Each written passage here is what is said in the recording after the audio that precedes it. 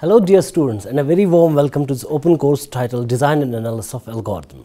As you may very well be knowing that the significant number of tasks that we perform or witness on daily basis follow some kind of a sequence or a well-defined procedure. In computer science, we call it an algorithm. For example, every day we try to find the shortest path between our house and the office. Or for instance, if we have to arrange the names of students in an alphabetic order, or say we have to search for a specific word in dictionary. We may use some sort of searching or sorting technique that helps us to either solve these problems or at least speed up the search. In essence, most of the things that we do or witness are algorithmic in nature. Algorithms are essential in solving large-scale problems, and there may exist one or more than one algorithm for a specific problem. It's always desirous to reduce the time and maximize the performance while solving a problem. And as such, we need to analyze these algorithms for correctness and efficiency in terms of time and space.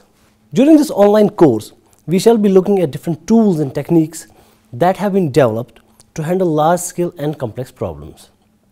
While the design part of this course shall lay more emphasis on the key aspects in the development of new algorithms, the analysis part shall help you better understand what resource an algorithm may use to reach a solution.